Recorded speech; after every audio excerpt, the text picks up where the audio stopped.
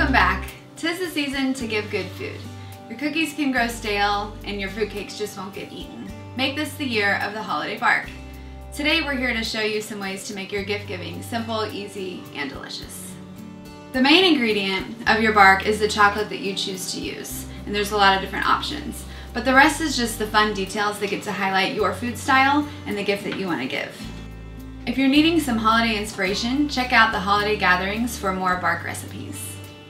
Melting the chocolate is the most important step for your bark, and low and slow are going to be the words that we want to remember today. Chocolate can be temperamental. If you do it too quickly, it can burn.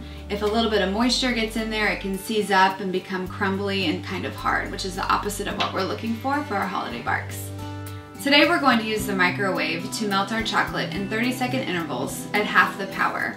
And after each 30-second interval, we're going to stir it up to make sure that the chocolate is distributed evenly throughout the bowl.